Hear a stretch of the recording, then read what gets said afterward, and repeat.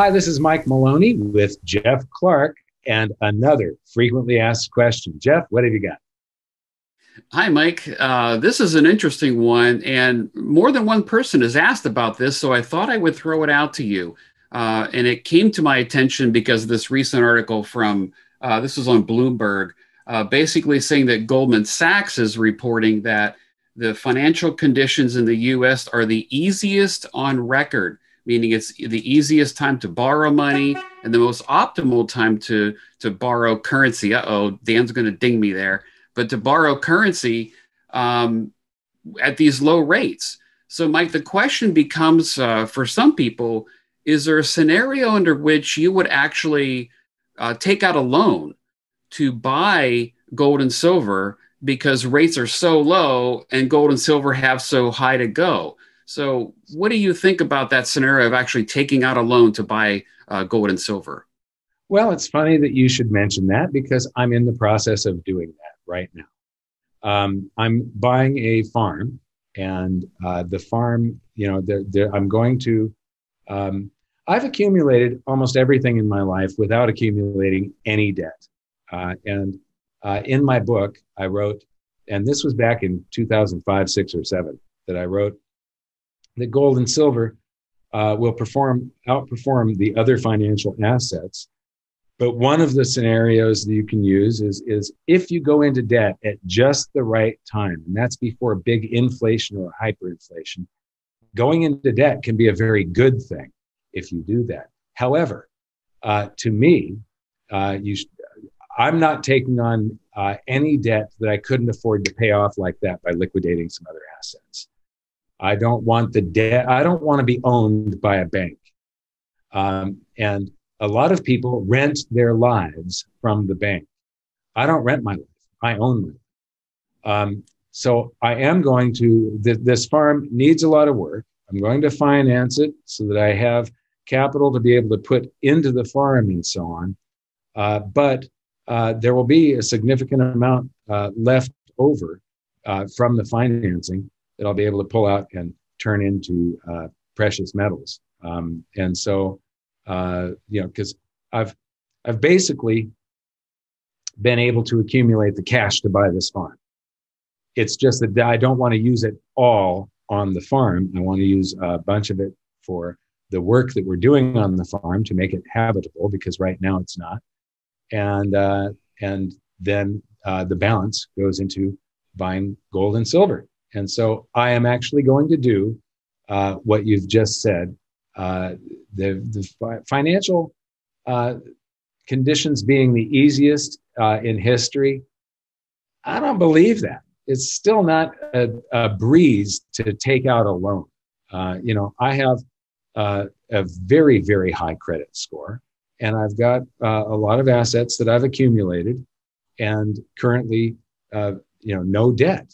And so, but still, the banks make you jump through hoop after hoop after hoop to get a loan. It's not a simple process unless you're somebody like a Robert Kiyosaki or somebody that's got a lot of properties that is dealing with the bank every day, and the bank really knows him. But I still believe that your assets should exceed your liabilities. That it's important to make sure. A lot of people, there was a book that Alex, the president of goldsilver.com, had me read, Freedom, and I can't remember the other one, but it's sort of written as it's almost like a video game, but it's the future in America. And there's these glasses that somebody can wear, and they can pull up information about anybody that they're looking at, like you're in a video game.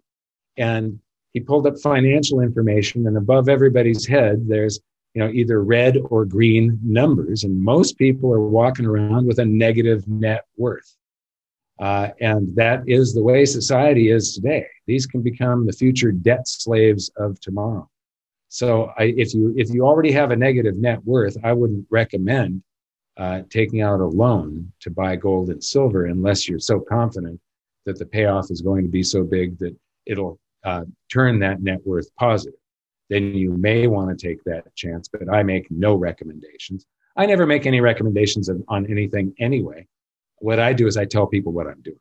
And what I'm doing right now is I am now taking out a loan, and part of it is going to fix up the ranch. The other part is going to, it's going to be plowed into gold and especially silver at these gold silver ratios. So that's my plan. It's my story and I'm sticking with it. There you go. Right.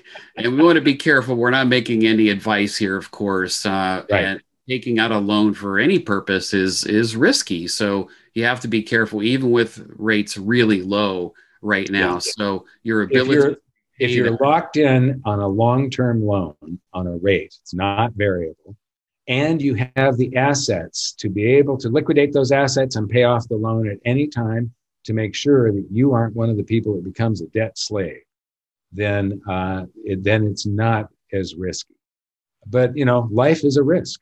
So, I have most of my wealth stored in money.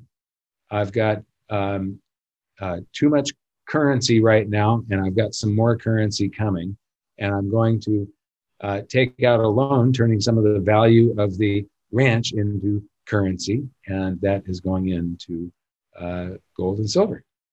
There you go. Yeah, the future is uncertain, which is another reason why we need to own gold and silver, right? So, yep.